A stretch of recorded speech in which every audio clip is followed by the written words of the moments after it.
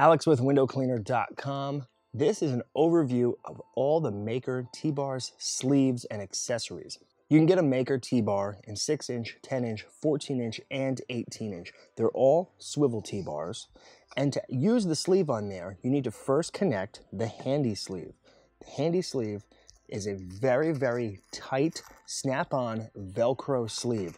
This isn't something you're going to scrub with. This is something you're going to use to attach one of these several mop sleeves. So this fits tightly around the T-bar, snaps in place, and the idea is it doesn't wiggle. It holds tight when it's on there, so when you're scrubbing, you're not losing any energy when the sleeve just twists around. All that energy is going to go right onto the glass and what you're scrubbing. Once in place, you can pick from the Python, Scotsman, Hedgehog, or Switch. These are all different. They all do different things.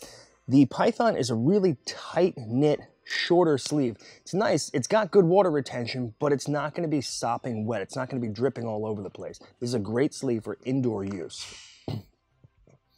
Next, you have the Scotsman. Scotsman is nice and aggressive, but it's thicker. The fibers are a little bit longer. It's going to hold a ton of water.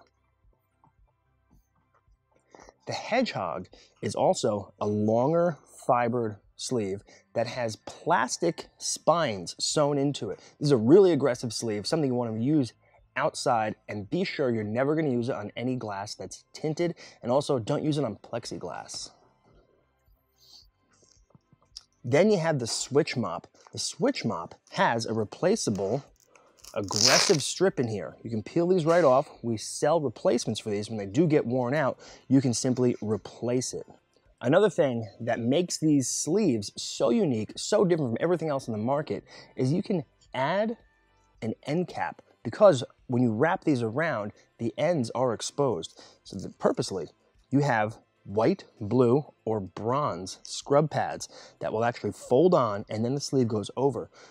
The most common thing that wears out on a washer sleeve is the end. But with this, when it wears out, it's a simple, easy, and inexpensive piece to replace.